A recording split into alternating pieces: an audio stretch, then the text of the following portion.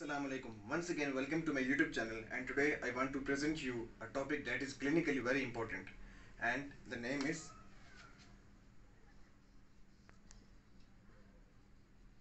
Methemoglobinemia.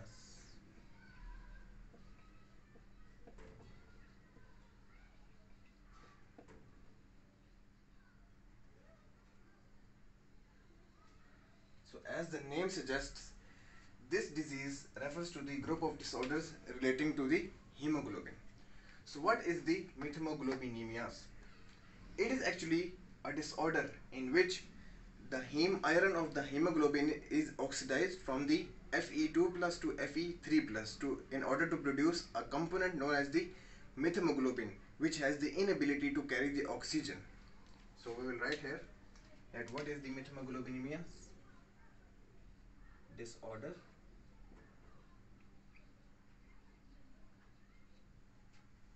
in which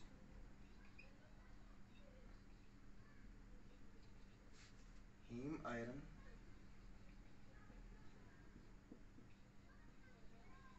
is oxidized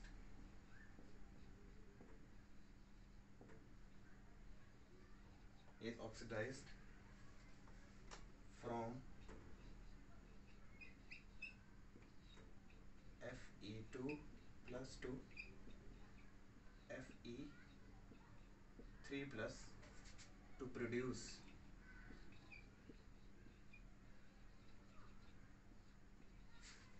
methemoglobin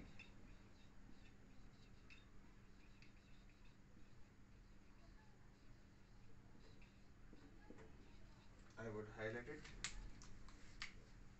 This component is very important in this lecture. To produce methemoglobin, which has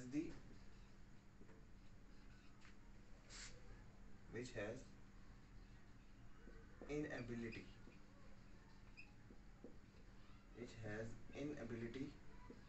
to carry oxygen. So what complication does it cause? This inability to carry oxygen actually affect the delivering of the oxygen towards the tissues, which require oxygen for their metabolic reactions. Now we will discuss the causes of the methemoglobinemia. That what are the causes which cause this particular disease. So referring to the causes, what are the causes? Number one cause is the presence of certain drugs, which include the different endogenous products, which include the nitrates, and which includes the oxidative compounds, reactive oxidative compounds. So it includes the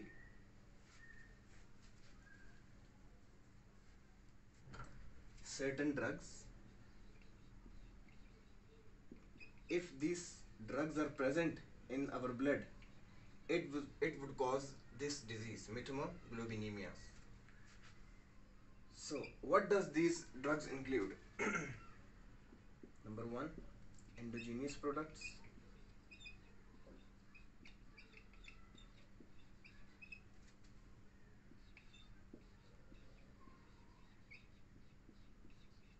Number two, nitrates.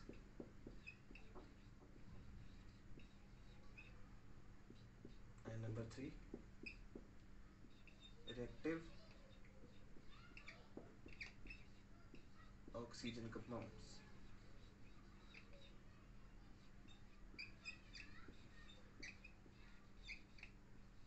Compounds or species.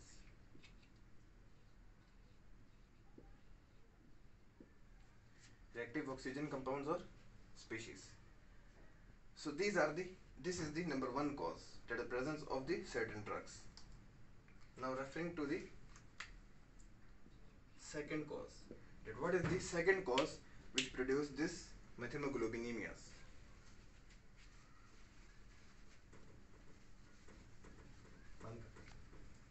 Now referring to the second cause which caused this methemoglobinemia, and the second cause is absence of an enzyme. Absence of enzyme known as NADH cytochrome B5 reductase.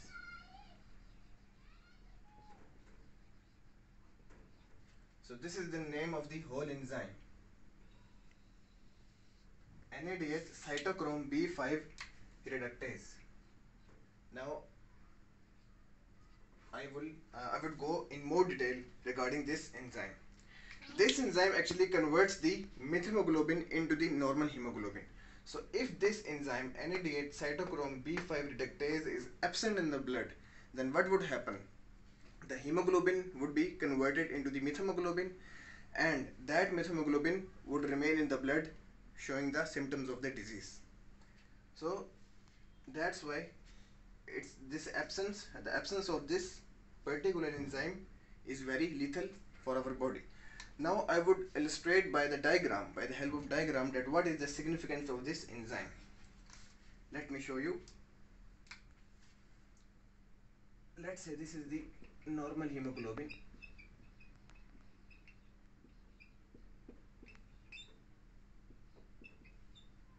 Which has the heme iron Fe2+.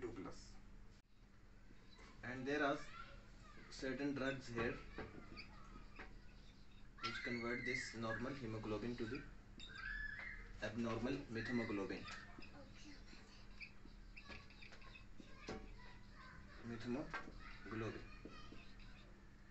which has this iron component. So what this enzyme do? NADH cytochrome B5 reductase. So this enzyme converts this methemoglobin back to the normal hemoglobin. So this cycle is illustrating us that how this normal hemoglobin is converted by these drugs into the abnormal methemoglobin, and how this enzyme is converting this abnormal methemoglobin back to the normal hemoglobin. So that's why the presence of this enzyme is very much important, because it converts the methemoglobin into the normal hemoglobin. Now this concludes our portion of causes, that what causes this disease.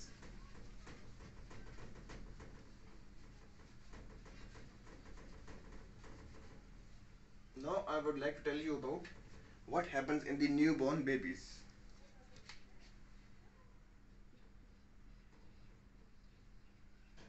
Newborn babies.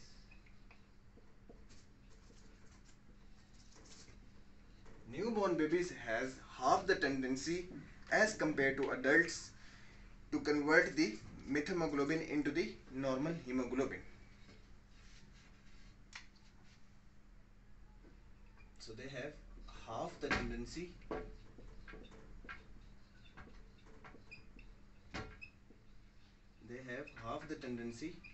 to convert methemoglobin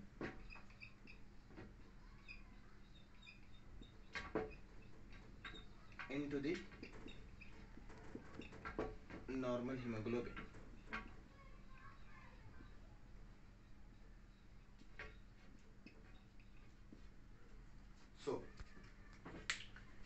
So newborn babies are more sensitive to the methemoglobin. Now what happens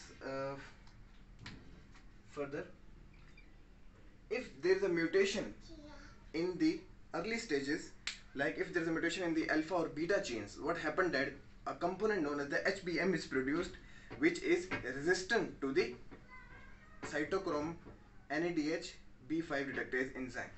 So due to this property, that is half of the tendency to convert the methemoglobin into hemoglobin. This means that newborn babies are more sensitive, more susceptible to this Methemoglobinemia. Now furthermore, I would like to add more detail in it. If there is a mutation in the alpha or beta chains in early stages like in newborn babies, what happens that HBM is produced. Now what is this HBM component? This HBM component is resistant to the enzyme known as the reductase, and that is the enzyme we know functions to convert the methemoglobin that is abnormal into the normal hemoglobin. So if it is producing resistance against this enzyme, that component which is the HBM, then what would happen? That methemoglobin would remain in the newborn baby, and the newborn baby will continue to express the disease that is the methemoglobinemia, because that methemoglobin is already present in the blood and it is not converting into the normal hemoglobin due to the resistance to the reductase. So we will summarize it like this, that mutation in alpha or beta chain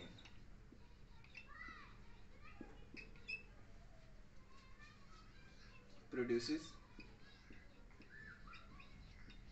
a component which is the HBM that is resistant to the reductase, enzyme. So due to this resistance, methemoglobin would remain in the body of the newborn baby and it will continue to express the disease which is the methemoglobinemia. Now I will tell you about the symptoms of the disease. And what are the signs and symptoms of this disease which indicate this disease, methemoglobinemia? So, talking about symptoms.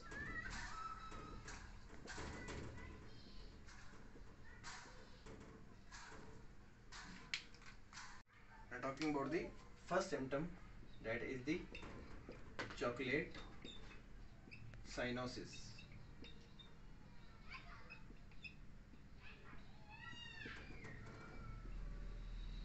Now what is this term, chocolate cyanosis?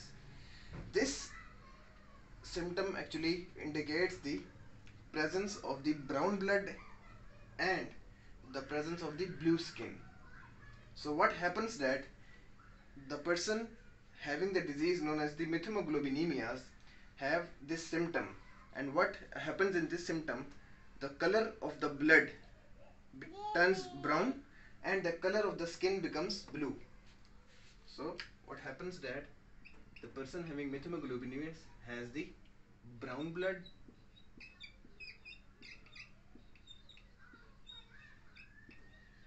and blue skin. So this is about the first symptom. Second, a person also can experience the headache due to this methemoglobinemia.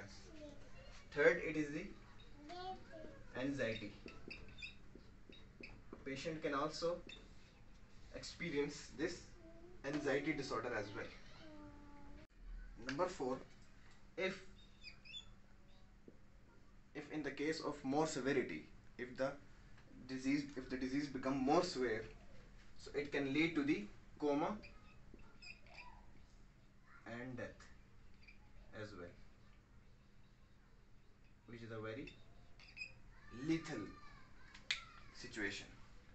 So these are the symptoms which is shown in the disease known as the methemoglobinemia. So after discussing the symptoms,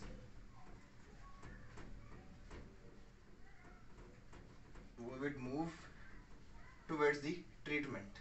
That what is the treatment of this particular disease, how this disease is treated.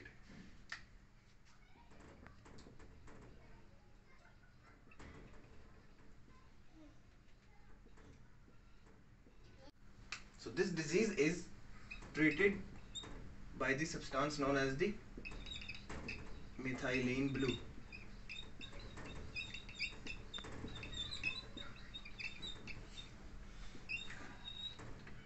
Now what function does this methylene blue performs? This methylene blue itself gets oxidized and reduces the Fe3 plus of the methemoglobin, and by reducing this it produces the normal hemoglobin. Now I would show you by the help of the equation. This is the methylene blue and this is the abnormal methemoglobin possessing the heme iron in the form of this Fe3 plus. So it actually reduces itself, get oxidized. It actually itself get oxidized, releasing one electron, and this methemoglobin Fe3 plus actually accepts this electron and gets converted into the normal hemoglobin. That is very much essential for the normal functioning of our blood and ultimate the body. So in this way methylene blue does the treatment of this methemoglobinemia. So this concludes our lecture, and I hope you have understood it well about the methemoglobinemia, about its causes, about its symptoms, and about its treatment. And last but not the least, don't forget subscribing MS Lectures. Thank you.